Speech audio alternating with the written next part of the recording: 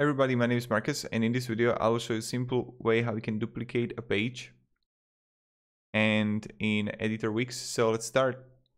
The first thing you want to do is just simply be in Wix, and when you're here, just click here on Pages and Manage Pages.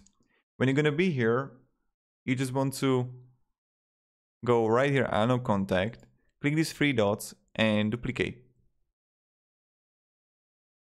Right? And copy of contact, done. And as you can see, it's automatically opened the copy of contact. Then what you can do is just hide it from menu or hide it if you want to. That's like really up to you. But this is pretty much it. So thank you very much everybody for watching. If you have any questions, guys, ask me down in the comments. I'll be really happy to help you.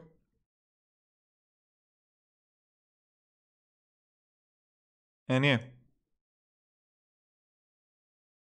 Goodbye.